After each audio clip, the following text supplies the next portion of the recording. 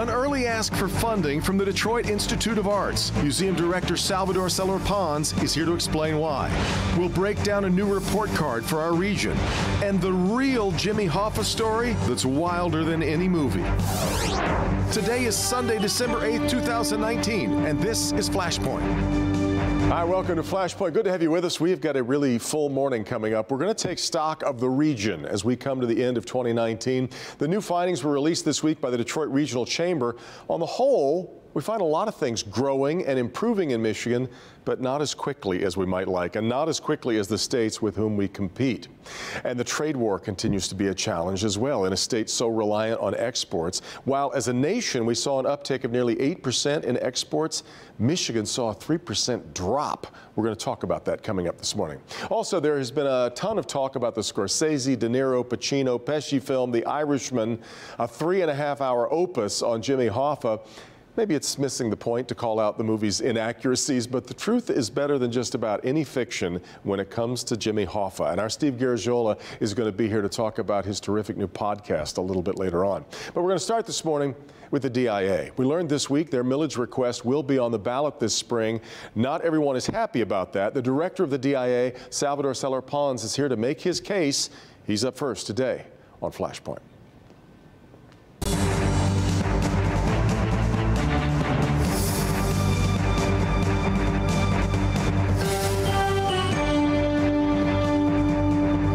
This past week, the final hurdles were cleared to get the DIA millage renewal on the March 10th ballot.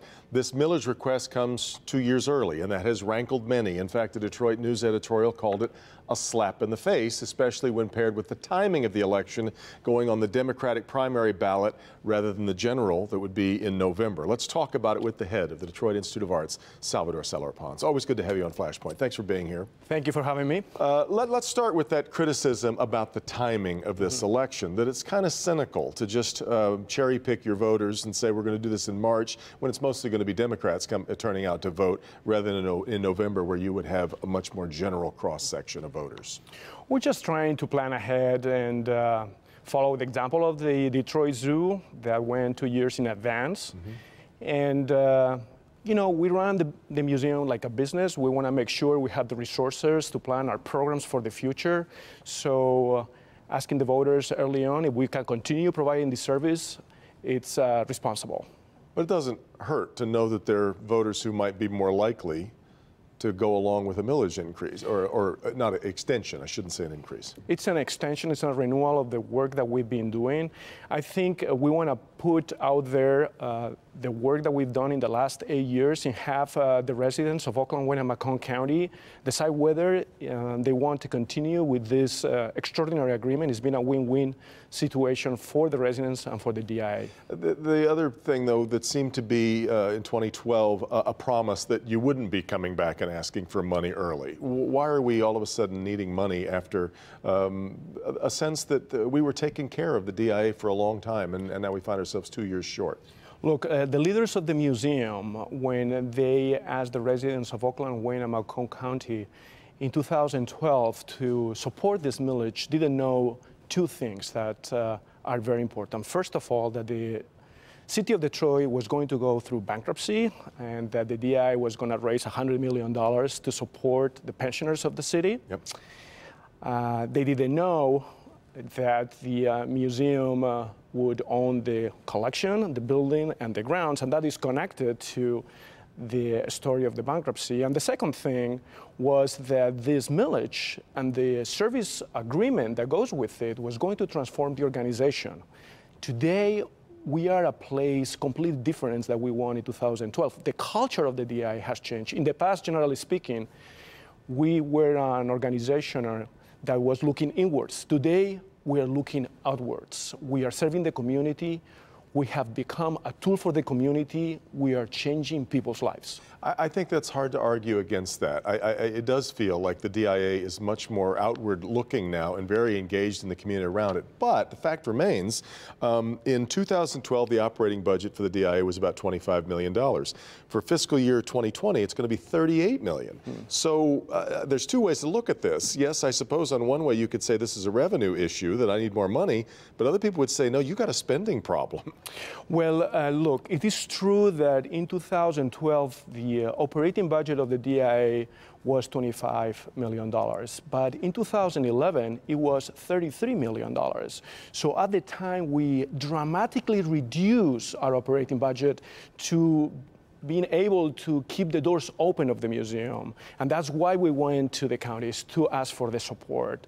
So today is 38, so it's just a $5 million increase. And at the same time, we have provided this amazing service to the community. It provides free general admission, unlimited, to the Tri-County residents. We bring to the DIA over 62,000 students from the Tri-County every year, and we pay for the buses and provide curriculum-based programs. We bring a number of seniors to the museum, and we pay for the buses as well. And then we have extraordinary community partnership that is taking the museum out into the counties. It's become a very activated space in a lot of different people. You've always, I think, envisioned it as being a gathering place, and I think that's more true than ever.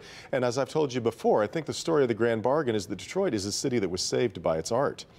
But you can also, I suppose, still be accused of going to the well too often and maybe taking that support for granted. What happens if this doesn't pass? Well, we will have to plan differently if it doesn't happen. We want to continue being a leader in education, and the residents of Oakland, Wayne, and Macomb County have made the DIA a leader in education. The Tri-County residents have made the DIA a place that is a part of the comeback of Southeast Michigan. The Tri-County residents have made the DIA a place that provides experiences that people don't find in books, in TV, or the internet. Yeah. We have a great array of programs. We have diversified our exhibitions. And for example, now we do shows like the one that is coming up next summer on car design, and at the same time we do exhibitions about Van Gogh, and those two exhibitions will be on view at the DI in the summer of 2020. I think you've always sort of bristled at the idea of being a dusty old place of just the old masters. You've done everything from the art of baseball and baseball cards to the art of hip-hop. Talk a little bit about what that kind of exploration of extending art beyond its usual boundaries, what that's meant for you. You know, we are focusing on creativity, and creativity can be translated in many different things. It can be baseball cards, it can be hip-hop, it can be Star Wars of the Power costume. Right, yes. But it also can be Van Gogh, it can be Monet. So it is a way of saying, you know, creativity is the central part of the many things that we do in the museum, and our visitors can connect with that creativity in different art forms. I mentioned the editorial in the Detroit News. It was one of several that we saw that were very critical of what you're trying to do. I'm curious as to what you're hearing mostly from the people who have always been there to support you before, because I know that as you've been trying to raise this endowment to $400 million or so, which would kind of make you much more fully independent, some of those folks who were asked to really pony up back during the Grand Bargain are the ones that now are saying, look, I've given all I can. So where do you feel like the level of support is now from the people you've relied on for so long? So, you know, we have a lot of support out there in the community, and this is because of the work that we have done beyond the walls of the museum. The Arts Authority, the Board of Commissioners of the Tri-County are there supporting us. You know, when we raised so much money during the Grand Bargain, those $100 million went to the city of Detroit. We didn't keep those funds. So we just need to continue serving the community and raising the funds to make our endowment as strong as possible, but at the same time, guarantee that we can provide these amazing services to the community. We are a museum that is a role model for museums all over the country. We have professionals from museums around the United States come to the DI to see how we do this work. Do you feel comfortable in saying, look, this is the last time we're going to have to ask you for this, because you believe that you'll have the endowment by the time it rolls around again? Or is it foolish to make such promises? Look, I don't have the crystal ball. I don't know what's going to happen in 10 years or 12 years. Let the people leading the museum at that time and the residents of Oakland, Wayne, and Macomb County decide for that. That we'll be deciding that March 10th, at least on this newest request. Salvador, thanks very much for being here this morning. I appreciate it. We come back, we'll talk about the state of the region. Sandy Baru is here with a new report card out. This is Flashpoint on Local 4.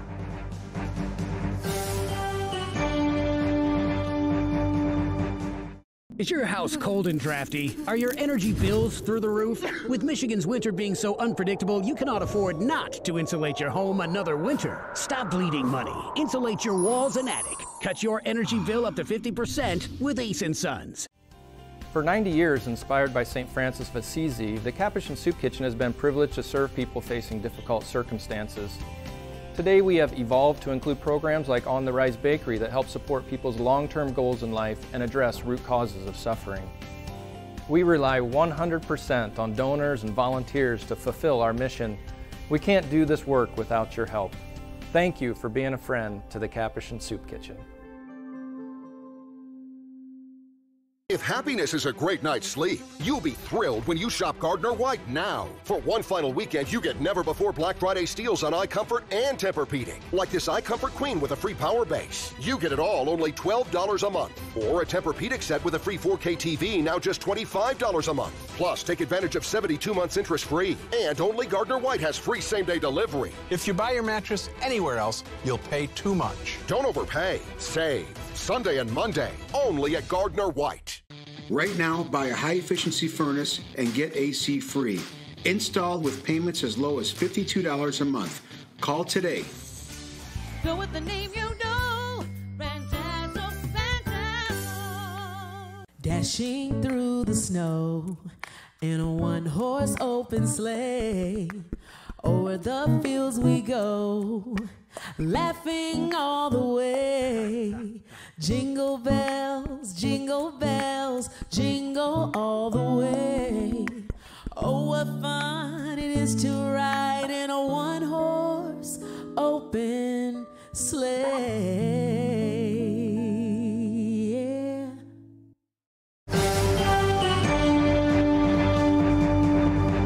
Welcome back. The new year will bring quite a few state of addresses and calculations, State of the Union, State of the State, so on and so on. It's the end of the year, though, that brings us the annual State of the Region report from the Detroit Regional Chamber. The findings, a lot of things are moving in the right direction, but not fast enough for our own good, nor to keep up with our competitors in other states. Let's take stock of it all with the head of the Detroit Regional Chamber, Sandy Barua, who unveiled this report this past week. Sandy, good to have you back. Thanks for having me. And let me quickly point out, the best excuse I've ever heard for having to cancel an appearance on Flashpoint was when you called me this past summer and said, I'm sorry, but I'm getting a new kidney. Yeah, and I figured I'm making great progress by actually showing up this time. So thanks for trusting me. Well, this is your first visit since then, and it's great to know things are going so well for you. And really. thanks for letting me call you at dark 30 in the morning. It was a great call. It was really something. On to these other matters. Yes. I said off the top of the program, the one that jumped out at me was what was going on with exports. The rest of the country sees this nice, healthy burst of exports, even in a troubled trade year. We lost over 3% in exports. How much of the trouble can we attribute to the trade war? Oh, I think all of it. I mean, when you look at what the national public policy is regarding trade and tariffs, it is having a disproportionate impact on Michigan. Because when you look at the nation, and the nation is up 7.7% in exporting, Michigan is down over 3%. We're the 10th largest exporting state in the nation, and we are the 6th largest exporting region right here in Detroit. So when you see that kind of dichotomy, that means that national policy is having a disproportionate impact on us. And you see it as the other metric here that you really see that showing up in is not just in exports, but in the amount of foreign investment, direct foreign investment that we see in Michigan. Exactly. So we went from $2.5 billion in direct foreign investment in the year prior. In the most recent year where we have data available, it went down to $1 billion. That's a $1.5 billion delta. And that means foreign companies are keeping their powder dry. They're not investing in infrastructure. And that's not any different than what you're seeing in domestic companies. You know, and that's one of the reasons why you see the stock market going up so much, because there's a lot of cash out there, both in private hands and in corporate hands. And, you know, they got to put it somewhere, and they're putting it in the stock market. You look at the overall growth of GDP among states that we compete with, and in this case, I guess it's all of them, really, right? Yeah. Michigan, right around the national average. Our growth in GDP, which a little less than the national average, about 9%. But the states that are really killing it right now, Washington State 19% growth. What are they getting right that we're not? Well, one, it's the availability of talent. When you look at the areas, now I'm talking about kind of the Seattle to Tacoma area, that kind of, northwest corner of the northwest corner, is just a talent magnet. And when you Amazon, think Microsoft, yeah. everyone, everyone is there, right? I mean, Amazon, I think, has 17 campuses in the city of Seattle. Yeah. So that's what's driving it. But you also, when you look at, like, say, Eastern Washington, they have huge agriculture. Their wine industry is going gangbusters. Their agriculture industry is probably impacted by the tariffs. So I don't know how they're doing. They're being. Yeah. That's a depressed number then, probably. That I just gave but you. I tell you, the talent that's being attracted to the West Coast is something that we have to battle with every day, and I know it because I grew up there. Yeah, and I don't think you've stopped talking about the talent drain and problem that we have in Michigan really since when you look at it was Governor Snyder's every speech. Yeah, and I think it's going to be Governor Whitmer's every speech as well too. When you look at the big flashing red light that our region and frankly our state has, is that we are below the national average in educational attainment. And we are at the bottom of our peer group that we compete against in educational attainment. And think of it this way: if we had best-in-class educational attainment, if we were like at Boston or Washington, D.C. levels, we would add about $50 billion a year to our economy. And our economy, put that in perspective, is about a $250 billion a year economy. And for every percentage point gain we have with another percentage point in educational attainment, someone with a BS or an associate's degree, that's almost $1,300 a year per person in per capita income. Quantum huge impact. And in fact, this year, almost side by side, you did a state of education in the state. I don't think anybody needs to hear another look, we're really lagging. Where do you find the hope right now in trying to fix this problem that all of a sudden Michigan's no longer a leader in education as we were not that long ago? No, so there's two reasons for hope. One, let's credit Nikolai Vitti. I mean, he's doing all the right things. He's making real progress.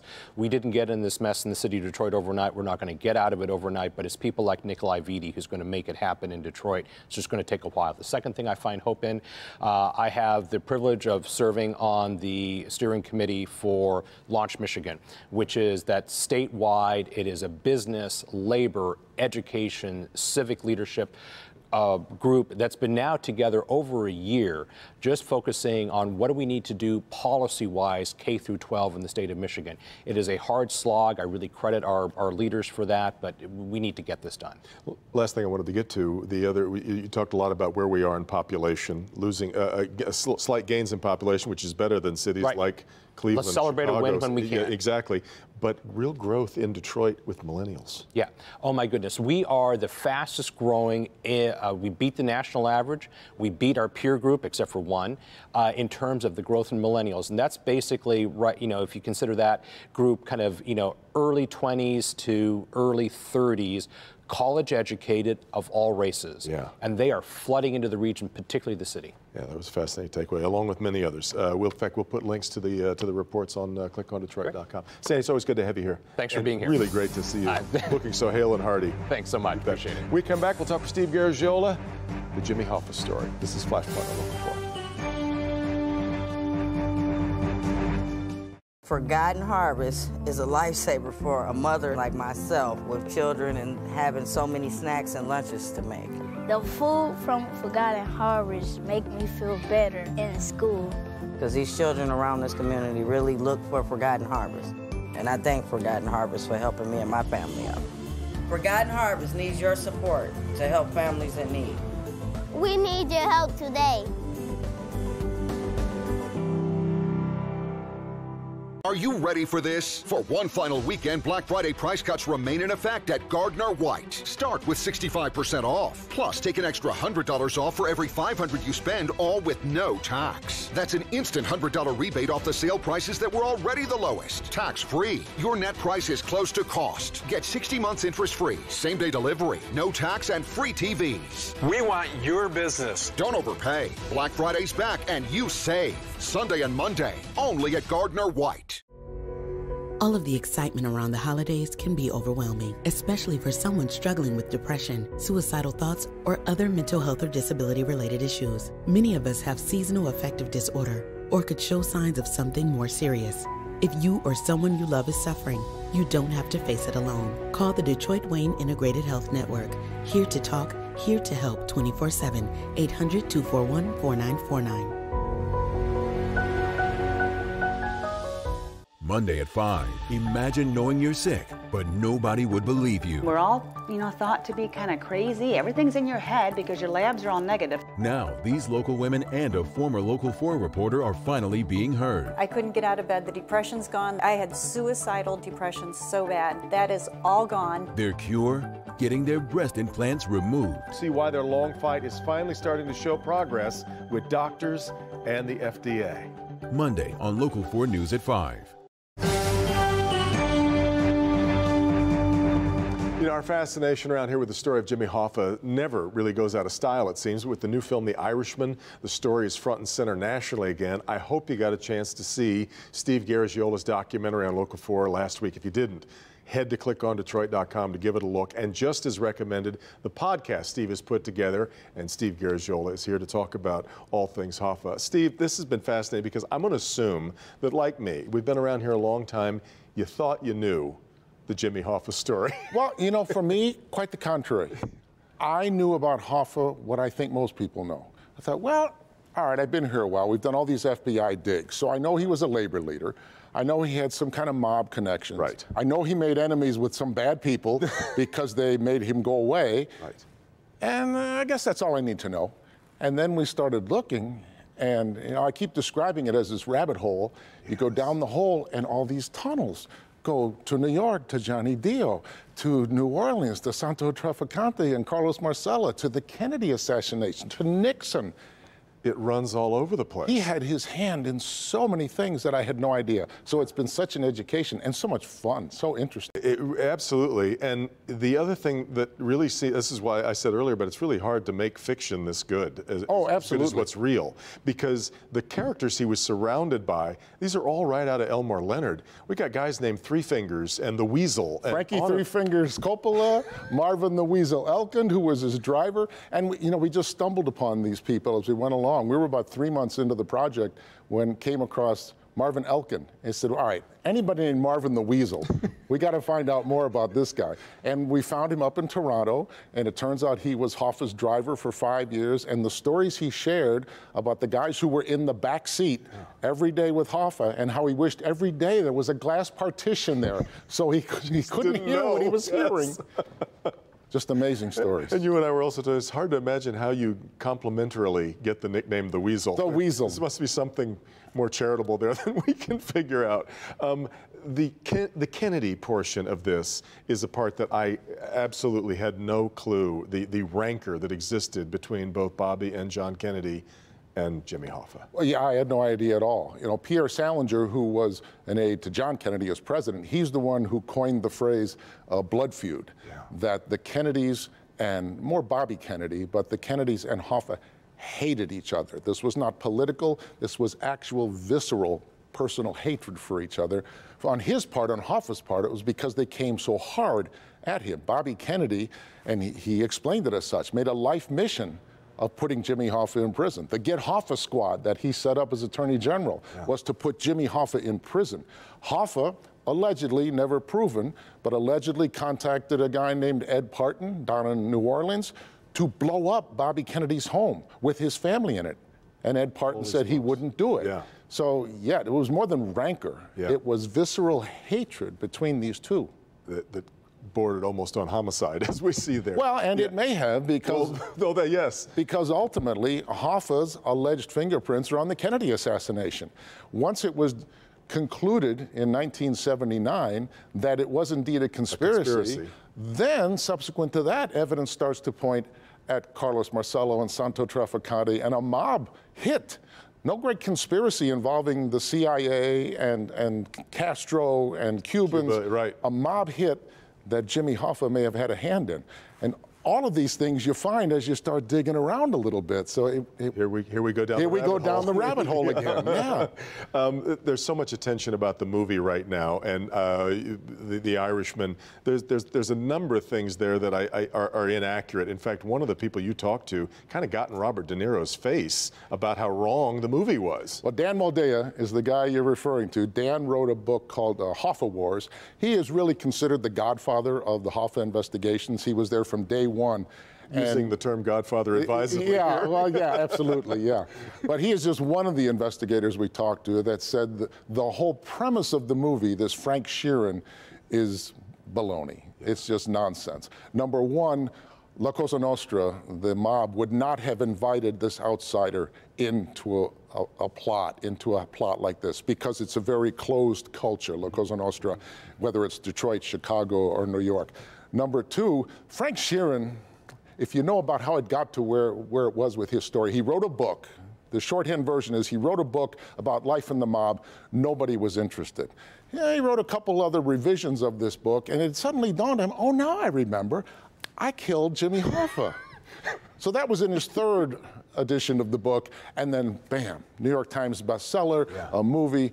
So nobody who's a credible investigator believes Frank Sheeran did this. Story. But okay, it's well. In the minute it's good cinema. In the minute we have left, as you know, our eyes roll in the newsroom because every 6 weeks somebody says, "Oh, they've got a new tip on what happened to Jimmy Hoffa and where he is." Were you able to arrive at a conclusion that you feel like you can live with?